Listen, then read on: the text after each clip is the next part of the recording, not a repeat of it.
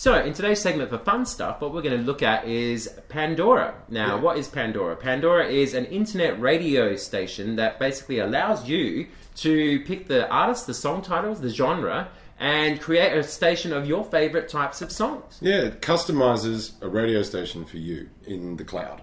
So it's got an archive of all sorts of music, and it's got some software that categorizes it, I guess. So, we've got a little bit here on the About. Yeah, for sure. We typed in Pandora.com and went to their About, and it said that it started in the year 2000 using the Music Genome Project, which is a registered trademark.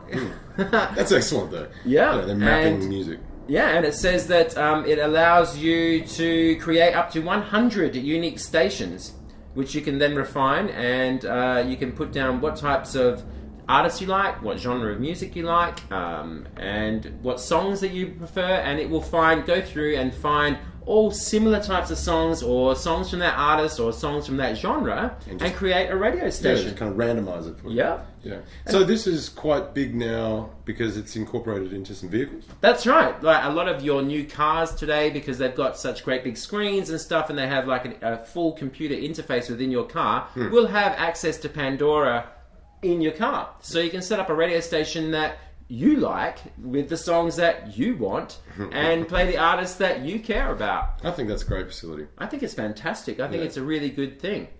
So if we went to the Pandora, which is here, it says you can enter the artist, the genre, or composer to create a station. So let's go through the process of how to register. Okay. Which is here. And as you can see, it's for free. As always, we like to definitely showcase free apps whenever we can. So this one's for free. And you just enter your email, your password, a little bit of information about yourself. Pretty simple. Yeah, and you start up. There you go. Yeah. Excellent. And it's really good. So, and then once you get up and rolling, then you can start choosing the genres, start choosing the artists, start choosing the song types that you like, and it will go through using its registered Music Genome Project to start randomizing, finding, and creating a radio station built on your specific preferences. And that's something that's really, really good. Let's have a bit of a quick look at the Music Genome Project. Yeah. I mean, what is it? Is this a link? Yeah, it's a link. It's a link.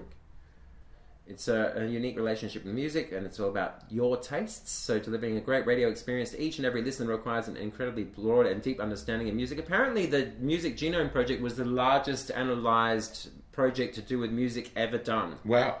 I like this line here. Each song in the Music Genome Project is analysed using up to 450 distinct musical characteristics Wow. by a trained music analyst. So, yeah, it's quite involved. It's not just hip-hop, drum and bass,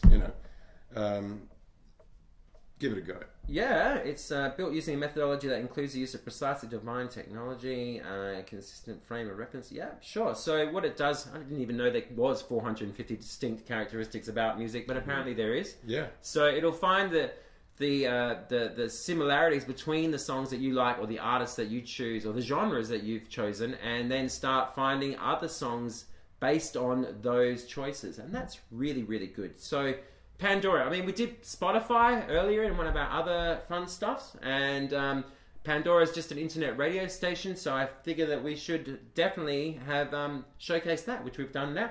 Sure. So there you go. That was our fun stuff, Pandora. Check it out.